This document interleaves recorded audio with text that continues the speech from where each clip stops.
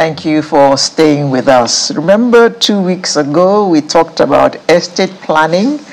And when we saw that, we were thinking, oh, okay, they're planning to build an estate. Okay, what neighborhood?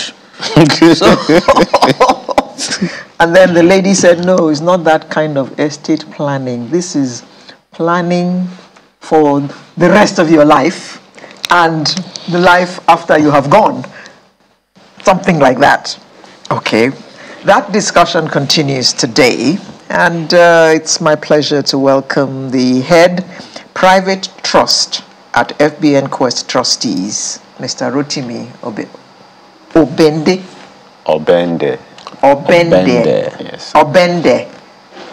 We need to tell Microsoft to put something. Thank you very much, Mr. Obende. You are welcome. Thank you very much. Now, we have started this discussion. We started this discussion about 2 weeks ago. Obviously, there's still a lot more that you want to tell us about estate planning. Oh, yeah. That's why you're here today. Yes, ma'am. So, what are the common misconceptions that people have about planning an estate? It's like, so you guys want me to die, right? Or you all are planning to kill me soon? So I would say clearly that's the first misconception. Because when you start discussing estate planning with people, they just assume that, you want me to die. But that's not the intention. So that's the first misconception that people have. Second misconception is what you started with. People think that estate planning means that I must have an estate. Or people think that I must be worth a certain amount of money. That is also a misconception. We've seen people in this environment, I say this lightly, where a family is fighting over a 32 inches black and white television. Yes. So it is not the... Which kind? Is it smart TV? It's not a smart TV because it's black and white. So it cannot be smart. So it means that the people fighting for that black and white TV are not smart themselves. No. So it depends on level now. So for when we talk about estate planning, and I say that people think it's for the wealthy people, you would say that a black and white 32 inches TV is not anything of value to you. Yeah. But it's of value to some other persons. Are we not talking about that TV where they carry something for back? Yes, now. That you need to fix a pole on and you start turning to find signals. So if the TV is not smart and some people are fighting over it, will we then say those people are smart? Anyway, don't do that. I would say that the man that owned the asset was the one that was not smart. Not deciding who should eventually inherit that. Because for you, it's not of value, but to them, it's of value. Is it still working? It's still working. Oh, really? Yes. So that's another misconception that people have, that I have to own a lot before I can then decide who should inherit in future. I don't even know where my daddy's wardrobe is. This thing about inheriting, there's one particular expression that we see, next of kin. Yeah. Let's talk about that. Yeah. Who is a next of kin? Okay, so I was also going to say that that's another mistake that we make. You go to the bank, you fill a form, they ask you for your next of kin, you put a name. At the back of your mind, you are saying that if anything happens to me, that person should inherit, if it's that account or that property. The assumption is that we believe that a next of kin is a beneficiary. No. A next of kin is simply your closest living blood relation that should be like a contact person. So if anything happens to you, contact person, who should they get in touch with? So if anything happens to me, for example, who should my organization be speaking with? So who is going to educate us away from that one? Because that's why we are here. Take us from that misconception. You find someone is happy to be next of kin. Of course. Not knowing he is not a beneficiary. So you would have probably seen, and I do then apologize to your gender when they get married. When we get married, the fight and the fuss is over why have you not changed the next of kin from your dad or your mom or your brother or sister to me? And it's a big fight. Meanwhile, it is of no essence in terms of inheritance. You are not entitled to anything as a next of kin. Hey. The person that is entitled to something is a beneficiary. Hey, you know, but there's no space for beneficiary on the form. No. He just asks me for a next of kin. Yes, but they then expect you to have an estate plan in place. See, yesterday when I was at that event, Alera, wait one second. Because I know that's where your mind is. When I was at that election thing yesterday, there's some of the things that the lawyer was saying was like, and we are fighting over elections. Meanwhile, these facts are there.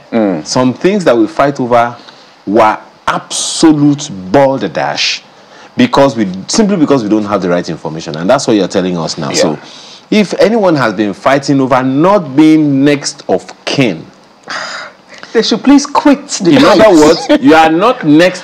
You could be next of skin. Correct. For all I care. Okay, so but at your workplace, as if your next of kin is your wife, should you? Well, okay. A man puts his wife as his next of kin in his place of work. And he passes in the course of doing his work. So his wife will be called to be informed that he has passed and he's in XYZ hospital or whatever. And then his benefits will go to whom? His benefits will go to beneficiaries. No, he hasn't put any. So if he has not put any there and he doesn't have a will or a trust, it means that the family will go through the process of probate. They will then need to get a letter of administration. The letter of administration would then say who are the administrators of his estate. It is the administrators. This story done the long. And so that's the whole essence of us talking about estate planning and letting people know that, like you said, there are a number of things people fight for that are completely not necessary. What you should be interested in is, do you have an estate plan? Do you have a will? Do you have a trust? Those two instruments are the things that will give legitimate rights to beneficiaries to say, yes, this thing was passed to me. Let me ask you this question. I know that last time, I don't know if it was you that said that there were some people quarreling over an estate for more than 30 years. Oh gosh. So it so happens that this fellow had a scenario, passes, and there was no estate planning. But there is a next of kin. And the next of kin is now the current chairman, CEO of the estate, assumably because of our culture. Now, what are the risks that the next of what are the risks that the next of kin runs staying on that estate without this plan that you're talking about? Okay, so that essentially two risks. Number one is the risk on the organization, who then decides that the benefits should go to the next of kin.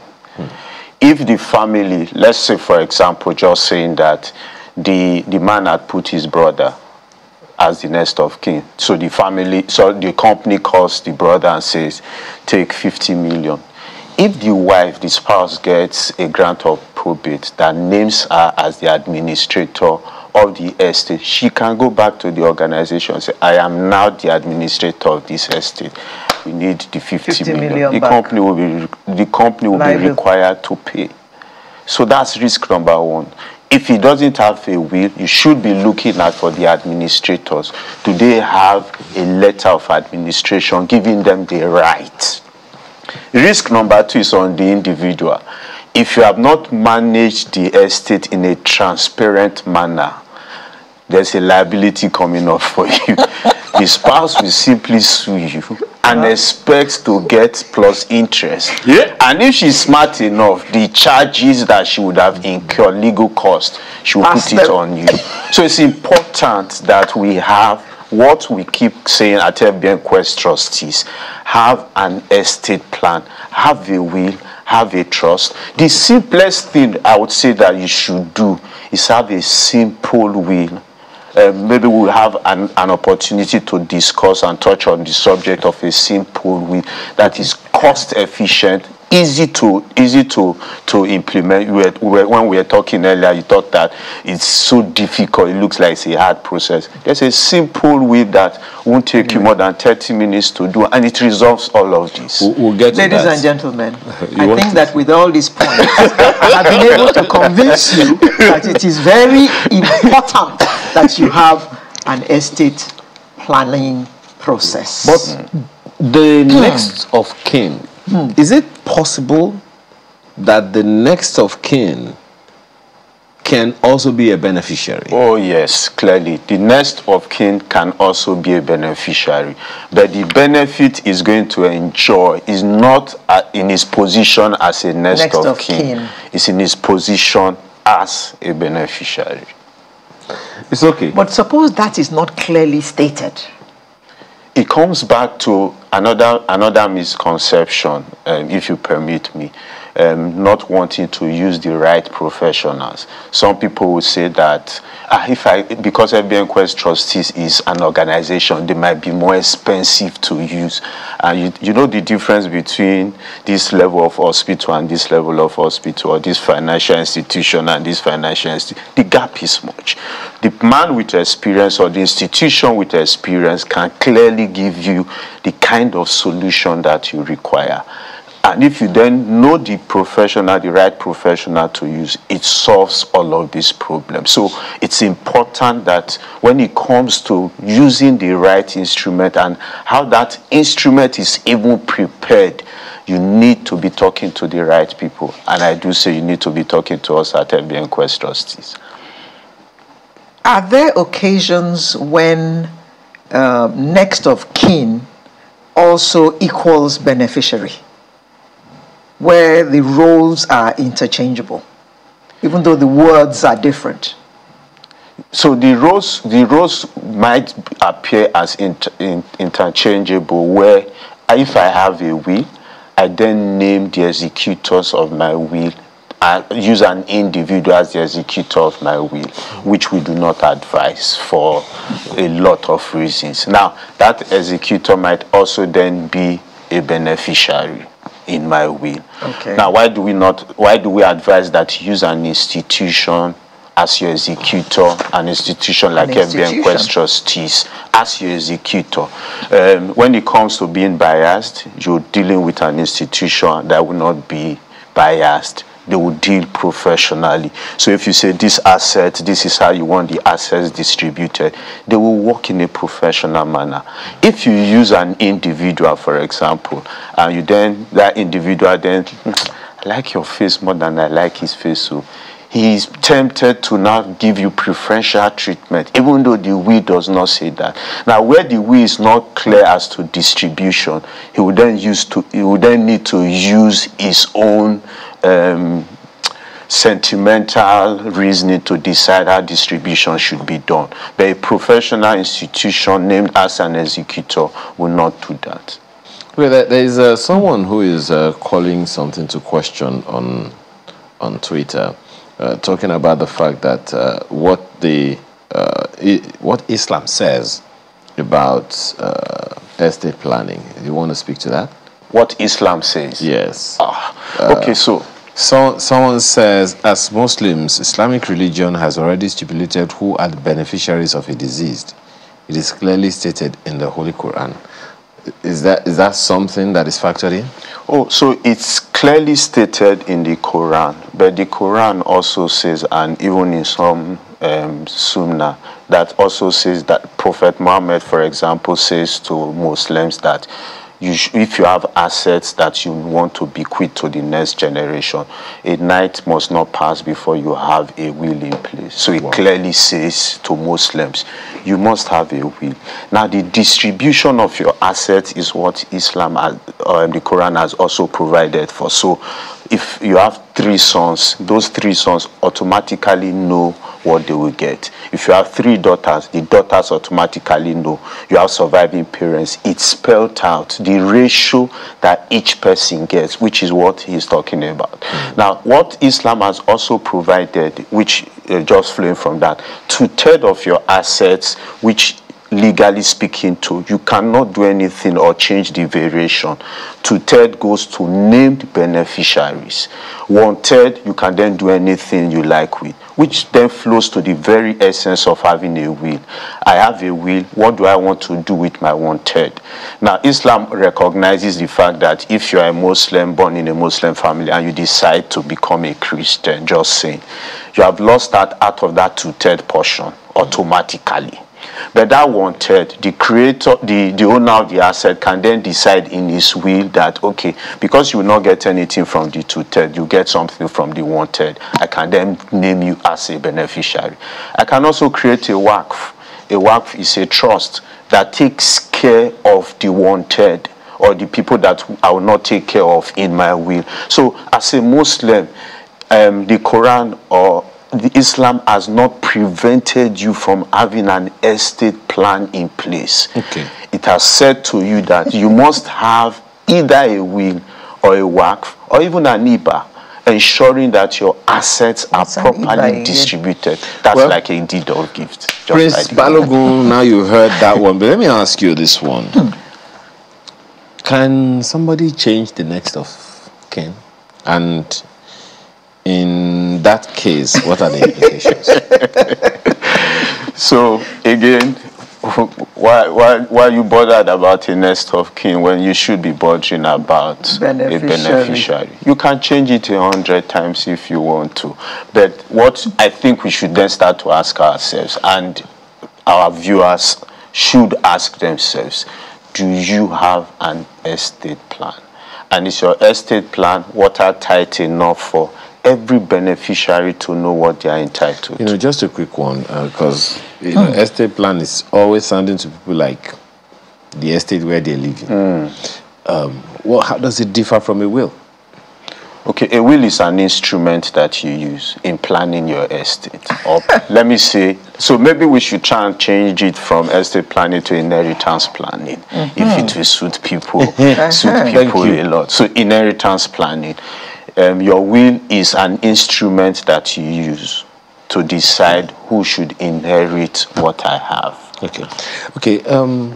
From all we have discussed so far, both 2 weeks ago and now, it seems that communication is playing a major role in avoiding.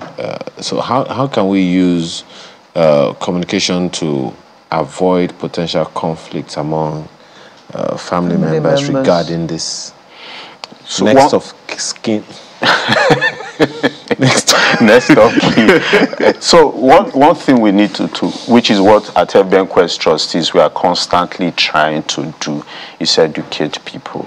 That's a means of communication. Now, I would expect that if agenda sees this discussion, she sends it to the next person, and they are then able to amplify it on social media, because on social media you see a lot of people fighting over the fact that your husband is wicked, he has not changed the next of kin from his mother to you. So all of these conversations, and at FBNQuest Trustees we will continue to have these conversations so that people are better enlightened and they are then ready to put the right things in place. It's okay. We Next have of skin. What? Kin.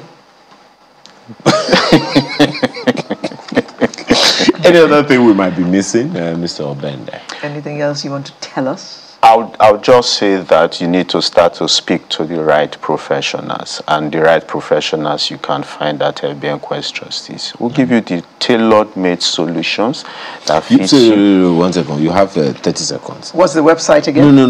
We'll come to that. The simple will. What does it look like? Okay, so it's an online platform where you can just put in your details. You put in your details. When you click submit, there are a number of steps. It's step-by-step process that you need to take. Once you do that, in less than 30 minutes, you just click submit. Okay. You see a simple draft, and we can then have conversations with you. I believe that in some episodes we would have that conversation. So this is your website? Yeah. Okay. There's a platform there where you find what's the website, by the way? FBNQuest. Okay. /trustees. Okay, so that is it right there. For those who want to. Yes, you wanted to ask a question. No, the website. Okay. All right. Thank you so much for coming. Thank you, Mr. Rotimi Obende, Head Private Trust at FBNQuest Trustees. The pleasure is mine. Thank you very much. I wonder what you're going to have to talk to us about maybe next week or week after. Maybe he will be asking us, what happens when one of the beneficiaries is a staff of FBNQuest. We're back right after now. Still with us. Confusion. Confusion.